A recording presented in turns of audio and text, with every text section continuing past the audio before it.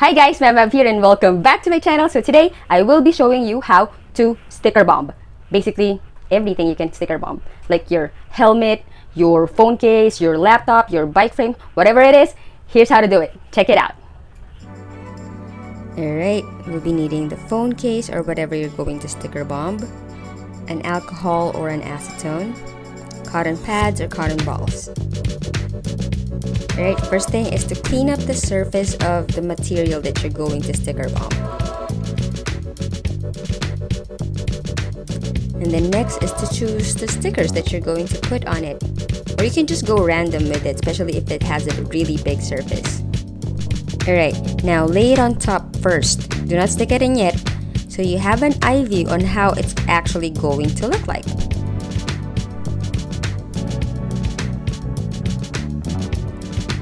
Now, if you've got boring shaped stickers just like mine, rectangles, circles, and just squares, you can cut the sides of it so it'll have more dimension to it. Now, if you have a sticker that you would like to pop out of everything else, make sure to not cover most of it. If you can cover just the sides of it, that would be great.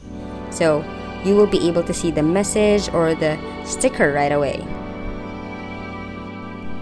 Just like this STFU sticker. So I'll make sure not to cover those letters.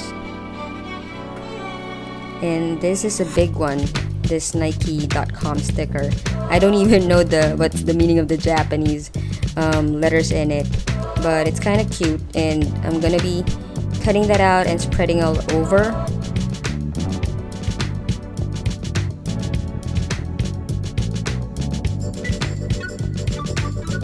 And also, do not put the same colors side by side. Like for example, green and green or red beside a red.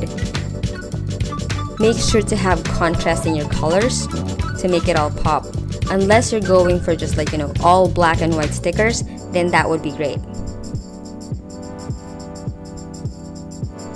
With doing a sticker bomb, there's no right or wrong rule to it. That's why it's called sticker art, sticker bomb, or slapping. Because you can just, literally slap one sticker from another, and another, and another. That's the art to it. It's like graffiti. You don't have to necessarily understand everything. Just like with this off-high stickers, I actually cut it off into 2 words instead of just one, so I can spread out the colorful sticker around the phone case. Right now for the sides, you can get a cutter or scissors so you can clean off the sides, and especially do not ever forget to cut off the camera hole. And of course, double check if you've covered some of the speaker or the 3mm jack hole. Make sure to not cover any holes on your phone case or whatever you're working on actually.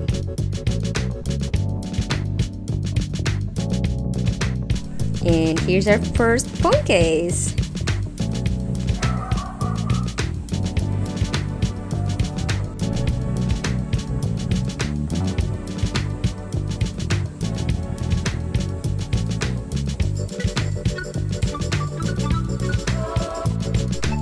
Next step is to protect your stickers. Alright? You can get an Elmer's glue, a Mod Podge, or even a clear spray paint would be great as well. Make sure to cover all the sides. Do not cover any holes. Again, be careful on that part. You can use a toothpick or the tip of the glue itself, so you can avoid those holes, especially the really small ones. Around the charger, the speaker, the sides, the power, the volume.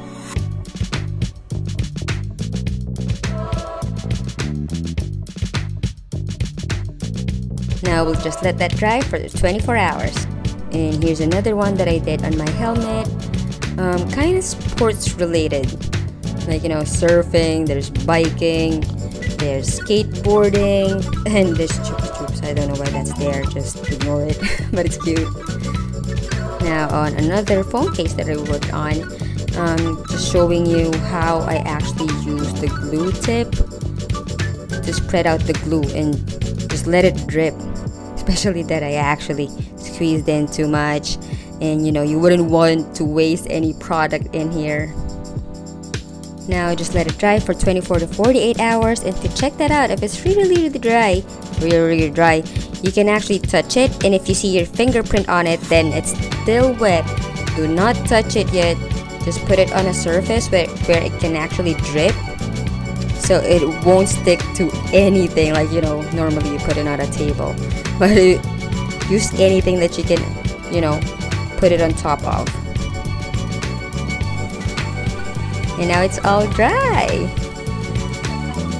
Now if you do not have an Elmer's glue, you can also use a nail polish, a clear one, a clear nail polish. Alright, now just a little trivia about sticker art, sticker bombing, or slapping.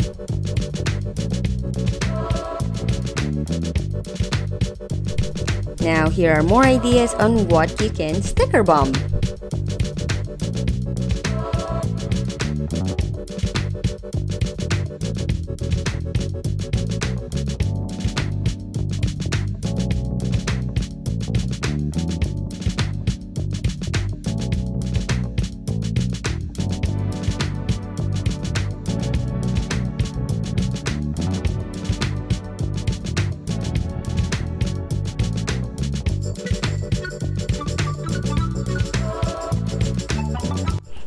And there you have it. We're all good. Thank you so much for watching. I really appreciate that.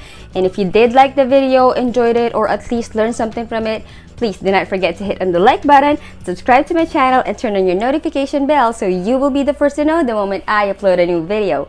And for any comments, questions on what we did, or suggestions on what videos you would want me to do next, please feel free to put them all down below, or hit me up on Instagram at it's me, MavMav.